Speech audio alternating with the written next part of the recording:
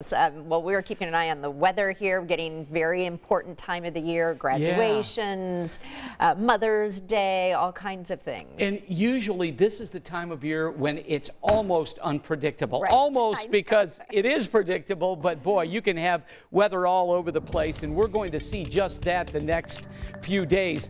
Today, though, the rain moving out, which is a really good thing. Notice this cloud deck now as the clouds are shaved off as we move closer to dawn. This little bit of light rain south of Richmond is going to be out of here. Then the entire state will be dry. I should say dry and cool. 48 out there right now, 49 in Bloomington and Bedford, 47 in Kokomo. Notice that most of the country today is pretty cool. The exception to that, of course, would be Florida, New Orleans, and Texas. But everybody else really below average for this time of year.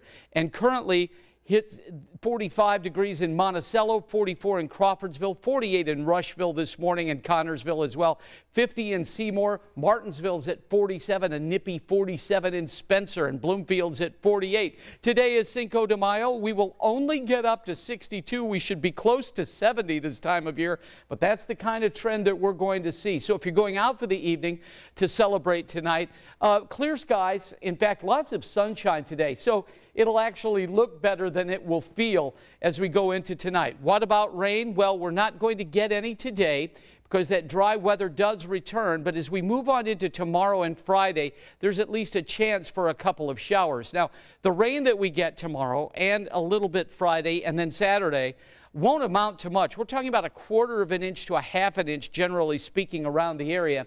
But let's show you how this is playing out. So this big ridge of high pressure keeps us cool. Cloud cover will fill in tonight, but still, we're going to drop all the way down to 40 this evening. That's really chilly for this time of year. Then watch this area of low pressure. Cold front moves through, so tomorrow afternoon we have some scattered showers. No severe weather, no thunderstorms, just rain. Here we go Friday. Now, one computer model has the rain staying just north of Indy.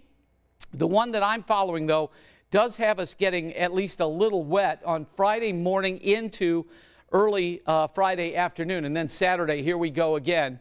We'll watch this closely. If this front picks up just a bit, it could threaten rain everywhere, and I think certainly that is possible on Saturday and Sunday. 62 today, 40 tonight, 63 and wet tomorrow. Friday, 60. Saturday, a good chance for some scattered showers, and Sunday could be wet at 65, Carlos.